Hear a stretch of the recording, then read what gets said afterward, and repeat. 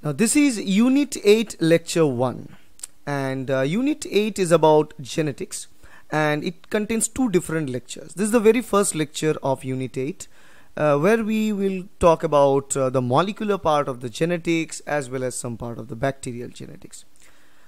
So the topics that we'll actually cover in Lecture 1 is the bacterial genetics, including all the horizontal gene transfer methods. We'll also talk about transposable elements. We'll see what are known as transposons, the type of transposons, how transposons move from one location of the chromosome to the other. Then we'll talk about DNA mutation, types of mutation, causes of mutations, and about mutagens. We will also talk about DNA damage and repair mechanisms to fix the DNA damage. And as we talk about the DNA repair mechanisms, the final thing we talk in this lecture is DNA recombination, which is a mode of DNA repair mechanism. And the numbers written after every single subtopic here corresponds with the approximate number of questions you can expect from all these subtopics in CSIR NET exam. The first thing that we want to talk about in bacterial genetics is conjugation. You know, bacteria has different way of transferring its genetic content between the members of the same generation.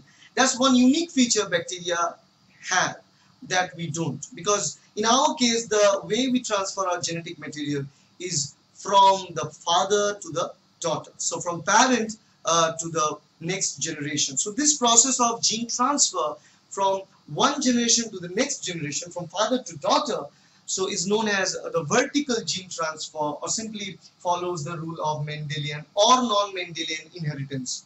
But in case of bacteria, they can do this kind of gene transfer from one generation to the other by the same process. So they follow that rule. While the cells divide into two, they transfer their genetic content to the daughter cell.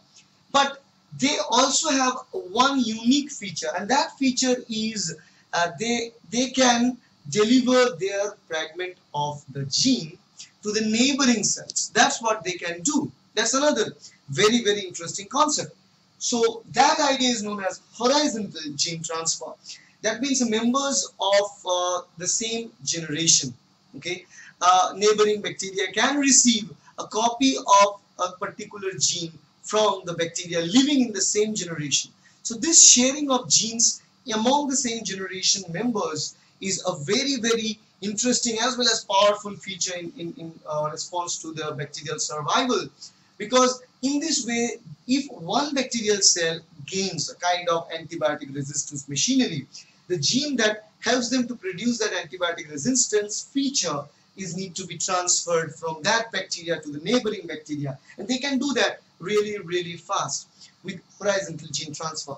And this horizontal gene transfer, there are three different ways. Transformation is the simplest mode, then transduction involving bacteriophage to help for the process to continue, and the third one, conjugation. But we begin with conjugation because conjugation is more important to talk about now. Conjugation is, you can see that F factor and conjugation is a process that we want to talk about now.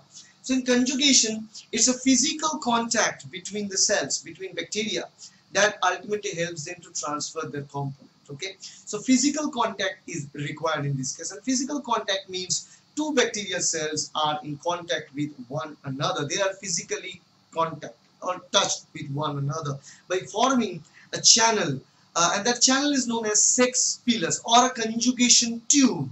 Now, formation of this conjugation tube helps them to transfer the genetic material from one cell who acts as a donor to another cell acts as a receiver. So you can see something like this. There are different types of cells, F plus cells and F minus cells.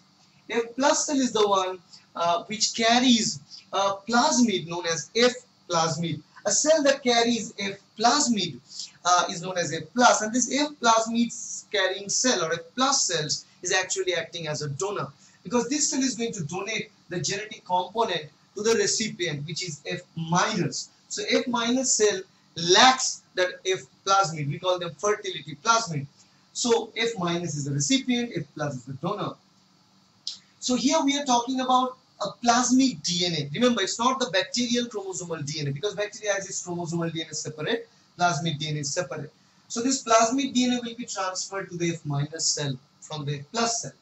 So in this case, the plasmid DNA near about 100 kb in length, greatly enlarged relative to its size in this particular picture.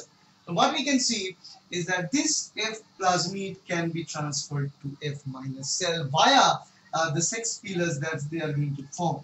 So you can see a conjugation tube is formed between the bacteria. So two bacteria connected together by this conjugation tube, and then they initiate the process of gene transfer from the donor to the recipient, and this transfer requires a process of cell like DNA replication known as rolling circle replication.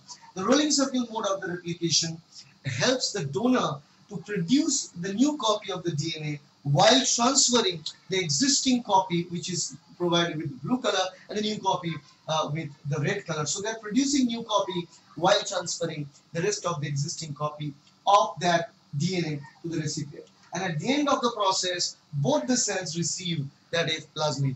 Now remember, chromosomal DNA is present, but it's not shown in this picture. It's all about the extra DNA, that extra chromosomal DNA, the chromosomal, apart from the chromosomal DNA. So plasmid is an extra chromosomal DNA which can replicate itself.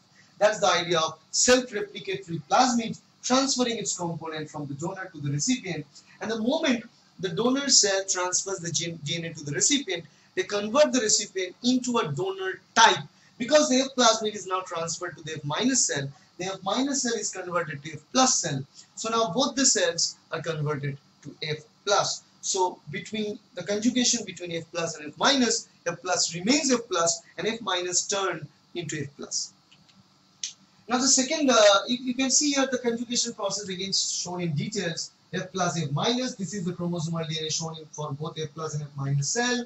And then the transfer begins for the plasmid via rolling circle mode of replication, and the DNA is kind of, rolling circle mode is taken because this is the only way that the DNA is unwrapped. The DNA becomes linear and can be transported through the channel and gets transferred. Okay, and finally at the end of the process, F minus turned into F plus. That's how the process ends. Now the second process, the second different type, while this you can check the last picture here, that at the end of this conjugation between F plus and F minus, both are F plus now. Now if you ask me a question that what happens to this F plasmid, whether the F plasmid remains as a F plasmid there or something happens to it. So what I will say is that this F plasmid can stay in that host cell and can try to recombine with the chromosomal DNA. So once it can recombine, there are specific sites there. With the help of this specific sites known as attachment sites, they can recombine itself with the bacterial chromosomal DNA. So once it can recombine with the chromosomal DNA, it forms a particular structure like this. And in this case, we have the chromosomal DNA as well as the plasmid DNA integrated with one another. We call it integrated F factor. Okay, so this integrated F factor containing cell is now known as the HFR cell. So HFR cell contains a large genetic material, large DNA fragment, and that DNA composed of the chromosomal DNA of bacteria as well as the F plasmid region of the bacteria. Both are present there. Now, what will happen if we take this HFR cell and recombine and try to conjugate it with F minus cell? Now remember one thing, while this HFR strain has formed, HFR strain is formed due to the recombination of the F plasmid with the chromosomal DNA.